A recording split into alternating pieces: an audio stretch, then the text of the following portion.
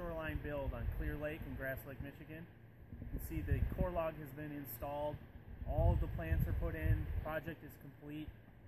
Just kind of a brief overview of what you're looking at. Right here I'm standing on what is the core log. This core log is held in place by stakes tied down by rope. What it does is when the wave action comes in, it prevents the erosion from happening of the newly established plants, more or less giving them a chance to establish. Everything you see within the coconut core fiber mat here is native plants to Michigan. We have plants like mountain mint, golden Alexanders, blue flag iris, soft stem rush. We got wild strawberry up in the front for a lower kind of ground cover. In the back by the pump, you can see that's a swamp milkweed. We have swamp loosestrife and swamp rose. Going to give a lot of great different colors throughout different seasons.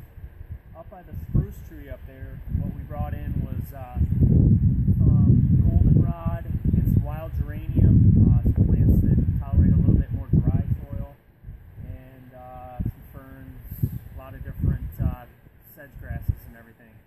It was a great project. It really is great for the environment. You get that real natural native look. It does require maintenance over the course of 3 years to let the natural plants get established.